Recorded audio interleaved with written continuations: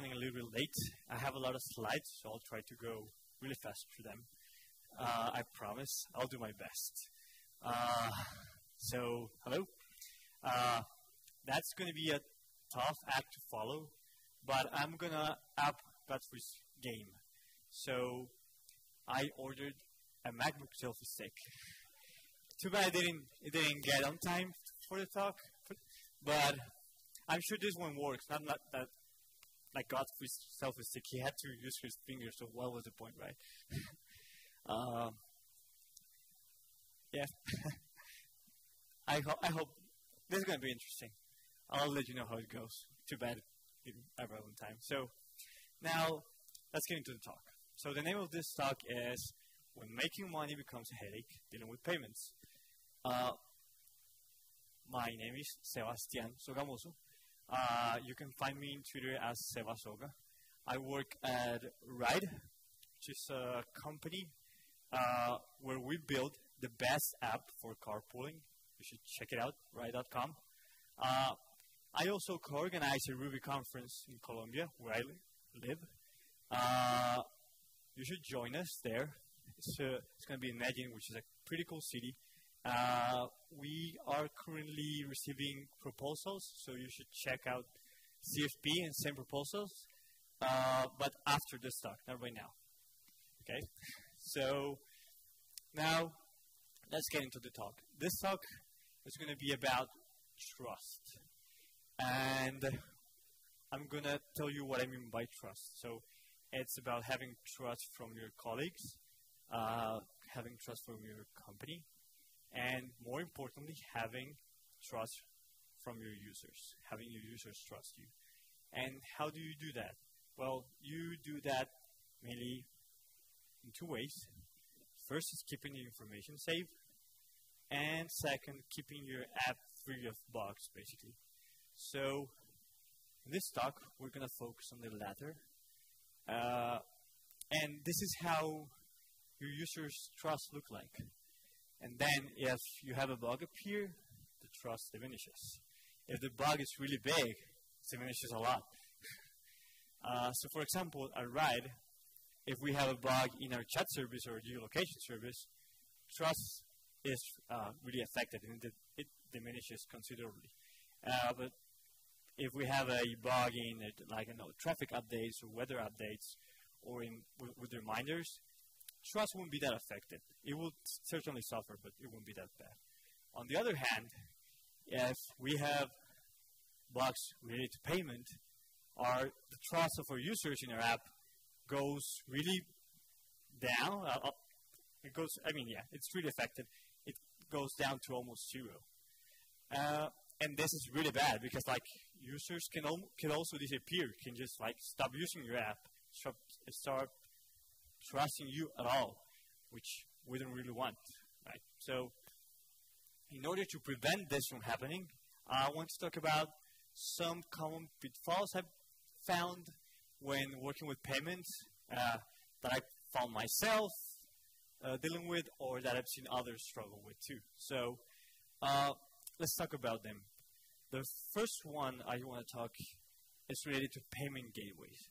So a lot of people think that when you make a request to a payment gateway, the status code of the response is basically telling you if the transaction was successful or not. So a lot of people think that the status code of the response correlates to the result of the transactions, and that's not true in a lot of cases. So I'm going to show code during this talk that it's mostly oversimplified examples.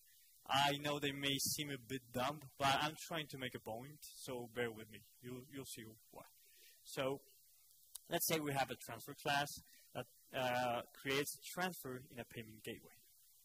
So that class also checks the status code of the response to decide if the transfer was successful or not. When using that class to create a transfer, we might end up introducing bugs. And that's because by trusting it, but trusting it will tell us if the transaction was successful.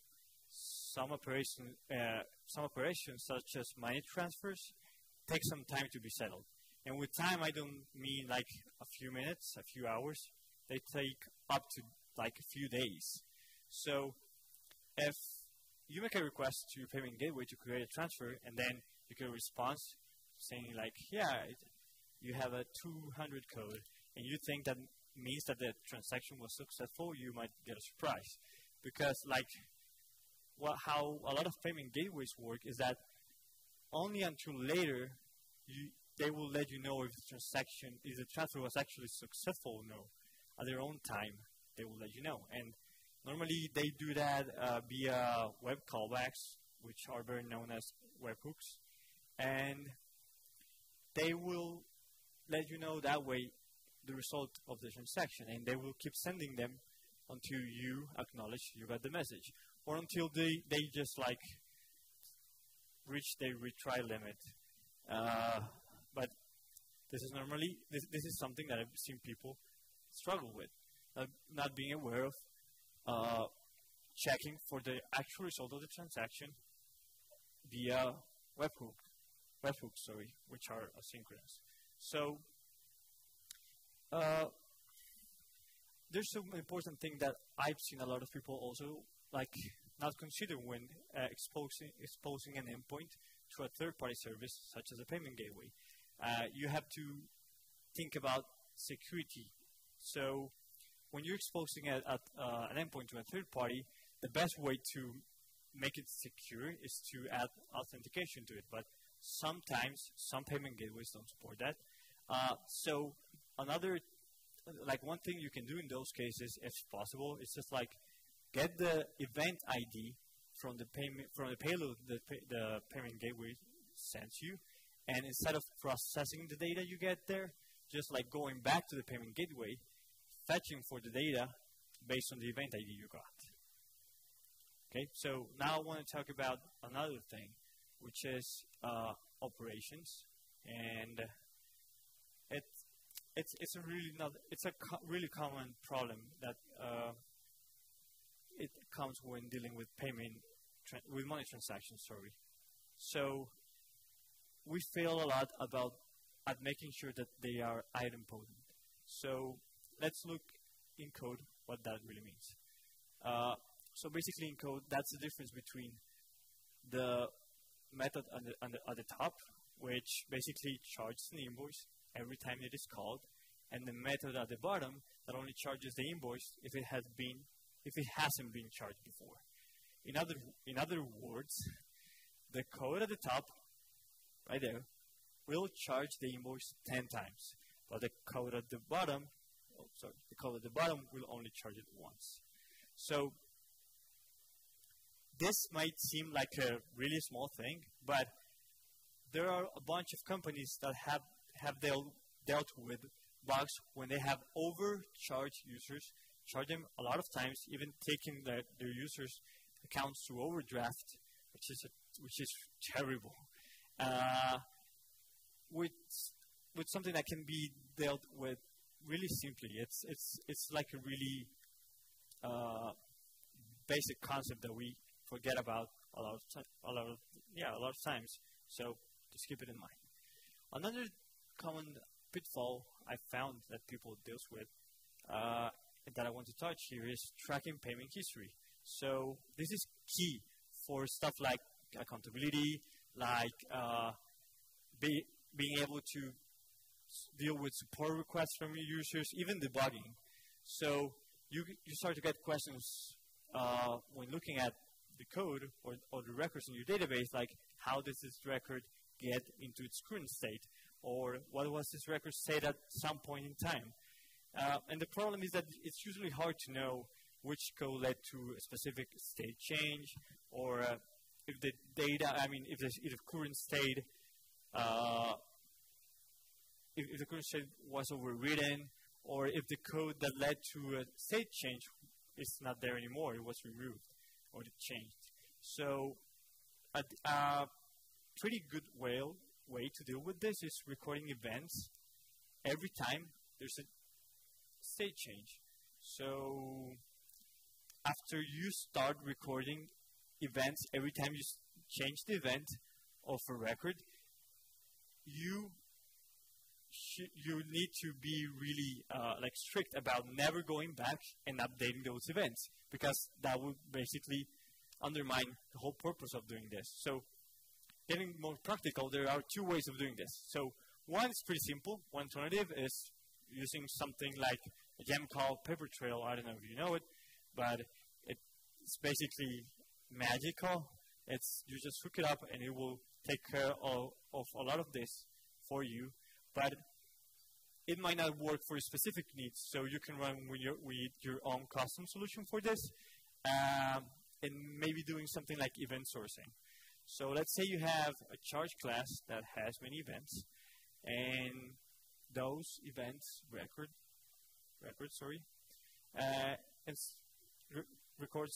stuff such as like the type of event, the relevant data for that event, and then you have an order class, and that order, when being charged, creates a charge record and its corresponding event. So then, after you create the charge, you send it to a payment gateway. Once you send it to the payment gateway, based on the response for the payment gateway, you will also update the charge and create a new event based on if it was successful or not. This way, if later in time a user complains about why didn't they get their money or why a charge failed, then you can go into your database and check which events are related to the charge the user is complaining about and find out what went wrong or what was going on at the time. So we just saw three really common pitfalls when dealing with payments. One was related to the payment gateways. The other one was about how to track history, like state changes for your payments, and also how to make operations idempotent. So this may seem like boring work, like something that you don't really want to deal with. So I have great news. And speaking after Godfrey, who is a Rails core team member, I was worried that he would break the news before me. And is that Rails 5 will introduce a new module called Action Payments. Well, that sounds boring. It should be called Turbo Payments.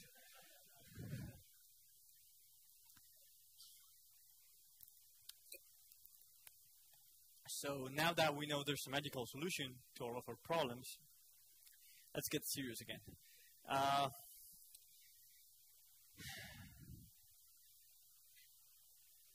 We want to keep our users' trust like this, right? And to do that, basically that's really important because we have to realize that payments play a huge role in the user experience. If you are mostly focused on backend, as I am most of the time, you think that what you're doing, the code you're writing, it's not really related to user experience. We normally think that user experience is something that people working front end is dealing with or responsible for, but that's not really true, especially when talking about payments. So I want to present 5 ways I consider that you can provide a good user experience in regards to payments. So they are doing asynchronous transactions, giving users payment status visibility, allowing them to delete their payment information at any time they want, being able to seamlessly deliver big changes, and being effective at dealing with bugs, which is the hardest one. So we'll leave it for last. So let's review the first one.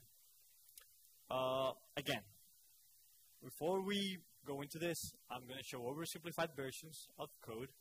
Bear with me. I'm trying to make a point. So let's say we have a charges controller, and every time it gets a request, it creates a charge. What this method is doing in particular is going to the payment gateway to create a charge right there in the controller. So then it returns true or false, a boolean basically, based on the status of the result of the transaction in the payment gateway.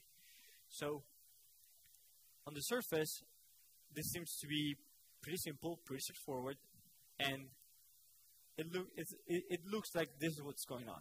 Basically, a user makes a request to your system, and then your system goes to the payment gateway, and then they all go back with a response. Cool, simple, right? But this is what really happens. It's not as simple as that. So once the request gets to your application and goes to the payment gateway, the payment gateway goes to something called the payment processor, which is like where all the heavy lifting related to payments is done. The payment processor then goes to the card franchise and checks for that the number is valid, that the security code is valid, and stuff like that. So it goes to talks to Visa, to Amex, or to MasterCard, companies like that. Then, if your card is validated there, it will check that you have funds. So it will talk to the issuing bank, the bank that gave you the credit card, debit card even. If you have funds, then it will go and connect to your merchant's bank, which is basically the bank where you get your money deposited to. And in case everything's good with your merchant's bank, then it will go back, all the way back to the payment gateway, to your system, and eventually to your user. So what happens here is that you let your user hanging for a while, and something might go wrong at that point, so there's a big chance that you're giving your user a bad user experience. So how can you deal with that? You can change that implementation to an asynchronous one. So this is something that you should do whenever possible. It's not possible all the time, but it's possible most of the times in my experience. So in code, being more concrete about it, how would that look? So basically your controller will now look like this. When you get the request, you will schedule a job to be executed by another process in the background. It has a lot of benefits other than just not leaving your user hanging there. So one is it makes really easy to retry charge that fails. So for example, if your worker looks like this, by adding a background job processor such as Sidekick, you will get free retries, and Sidekick even allows you to specify how many retries you want to have. And the good thing about it is that even if after retrying, for example, 3 times here, the job won't get lost. It will just go to a dead job queue where you can recuperate it later and deal with it. So now let's move on to the second point I want to talk about. So it's payment status visibility. So when dealing with payments, you'll get a lot of questions or requests from users asking why don't I see the refund in my card statement? Or when am I getting paid out? Or why was I charged $10 for? I just saw the charge in my bank statement or my card statement. So having a place where users can go and see the payment history will help you deal with that and keep your users happy. So you can have something like this where you can go and see the trip you took and how much you were charged for it. The more transparent you are, the more trust you will have from your users. Okay, so moving to the third point, which is deleting payment information. This might seem trivial, but it's not. You need to give users full control of their payment information. Otherwise, they feel like you're leading them into a trap where you're just trying to gather payment information and then not allowing them to leave, which is terrible. So giving users full control of their payment information, such as deleting the payment methods whenever they want, it's a good thing to do, and you can just have a really simple and naive implementation whenever a user makes a request to destroy a credit card, you just go and wipe it from the database. That's good, I guess, but you should also consider that if you allow users to do that, you might be allowing them to get out of get out of your application with pending charges, or even leave you with no way to pay them for money you owe them. So instead of just like going ahead and deleting payment information right away, you can do stuff such as checking if they have payment, checking if they have pending transactions and settling them first.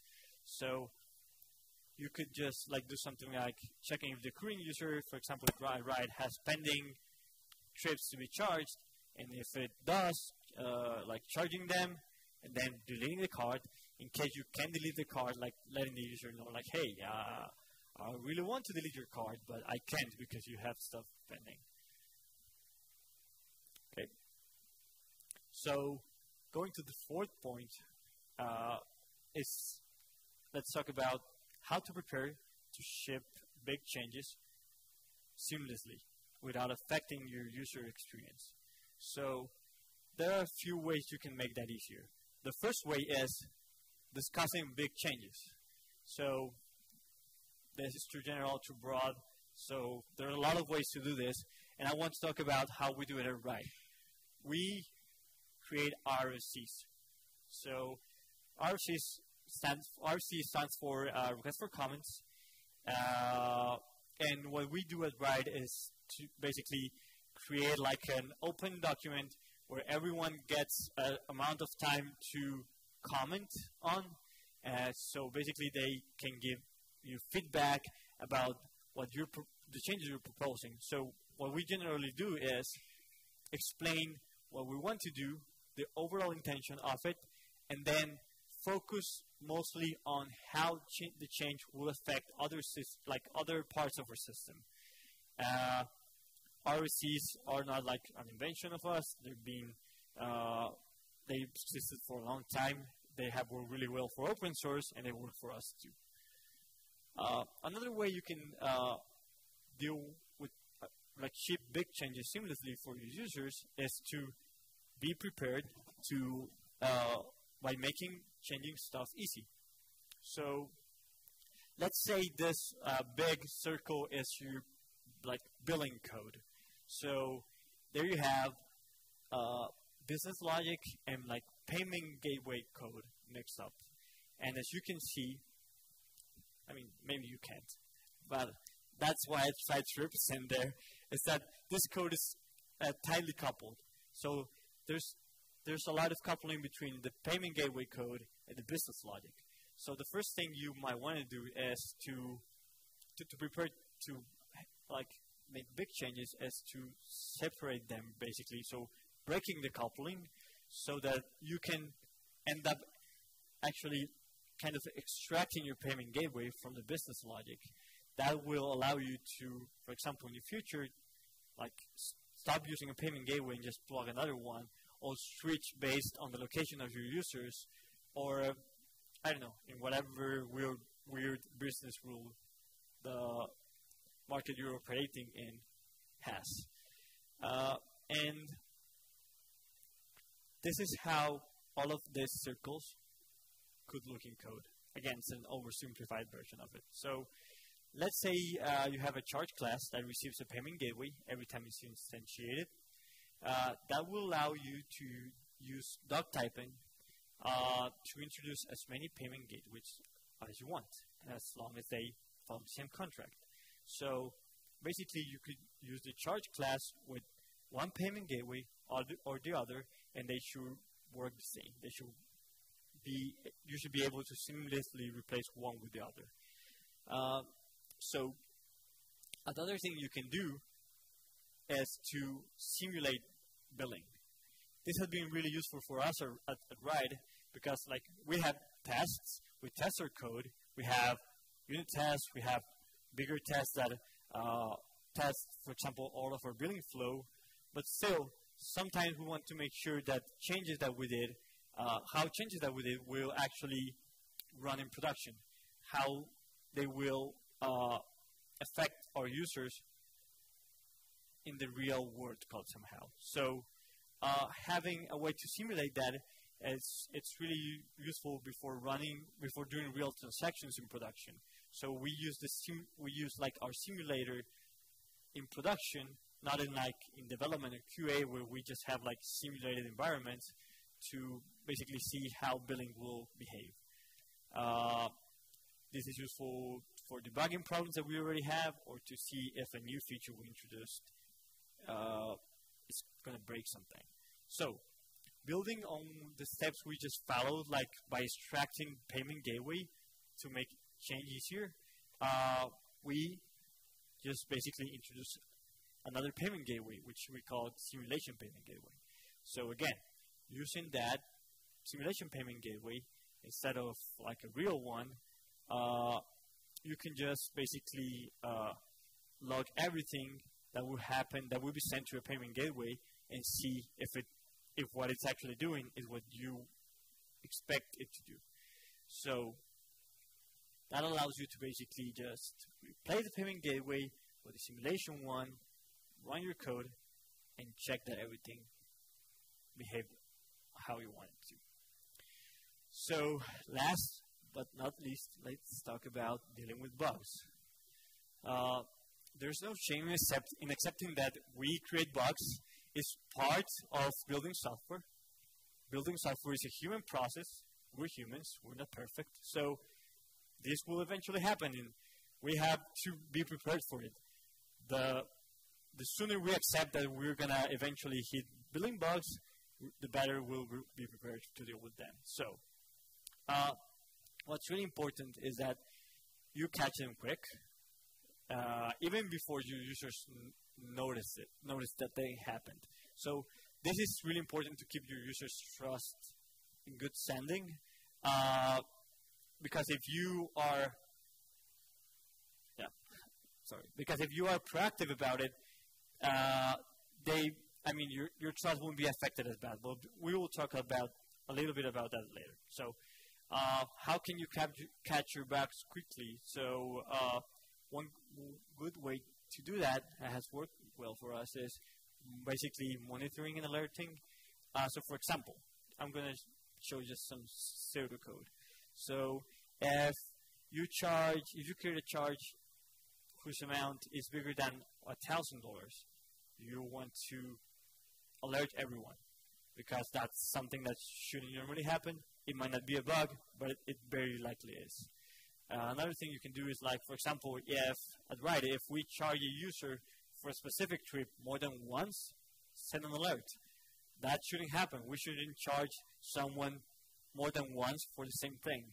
So that's very likely to be a bug. We want to know about that as soon as it happens. And you need to have what I like to call a damage control plan. So when bugs happen, you need to have 3 things on that damage control plan, or 3 things to be prepared. So the first one is communication, which I already talked a little bit about, and you need to have clear communication guidelines. Who is in charge of approaching users? How are you going to approach them? Well, what's the best way? How long are you going to wait for them to respond? If they don't respond, and what do you do, and stuff like that. So, as I mentioned before, be proactive. Reach to the users that were affected by a bug before they reach out to you.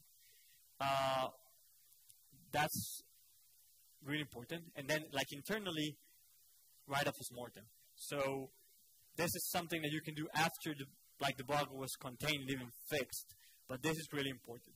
Otherwise, bugs will happen and you won't learn about them. You won't learn why they happened, what went wrong. You won't learn how you fixed them. And more importantly, you don't know or at least your team will know what plans you have in place to prevent them from happening again. Writing postmortems is a really important thing. We have benefited a lot from this at Ride, because that way, when something goes wrong, everyone knows exactly what happened, and they know how to prevent those types of errors from happening to them too. So Another part of, I mean, the rest of the part of having like a damage contention plan are really like focused on something that I call like not being a bottleneck. So when dealing with payments in a few companies I've worked for, I've found that like because it's really normal for us as engineers to focus on what we know the most about or what we like the most. We end up like focusing or knowing more about specific parts of our system. So I found out that it's pretty common for someone in a company to be like the payment expert, and that as we know, it's normally pretty bad. So let's see what you can do to like make this less of a problem when a billing bugs a payment bug arrives. So the first thing is like have kind of a handbook to deal with problems, so that anyone can deal with bugs when that is expert in payments is not around. So you can include stuff such as like how do I refund a user, how do I reverse a transfer, how can I recalculate a balance that's clearly off. Also, write documentation. Documentation is specifically focusing on the structure of your billing code, how it works, and how it implements the business rules specific to your domain problem, to the domain of your problem. So, doing a quick recap about the 5 things we talked about. We talked about doing asynchronous transactions, about payment status flexibility, about allowing users to have full control of their payment information and delete their payment information whenever they want. Also, how to be better prepared to ship big changes and how to deal with bugs. So, all of this we saw, that how to prevent the 3 most common pitfalls and how to improve your user experience in regards to payments. It's all pointing at one thing. The one thing we started talking about, and it's having your users' trust. Okay. I hope this was useful and interesting for you. This is kind of a compilation of a lot of things, as I said at the beginning of the talk, that I've dealt with and that I've seen other people struggle with. So I hope this is useful. If it was, come and talk to me after the talk. I'll be here both days. Don't be shy. Or just tweet me and let's start a conversation over there. I love talking about payments because it's what I've been doing for the last couple of years. So thanks a lot for listening.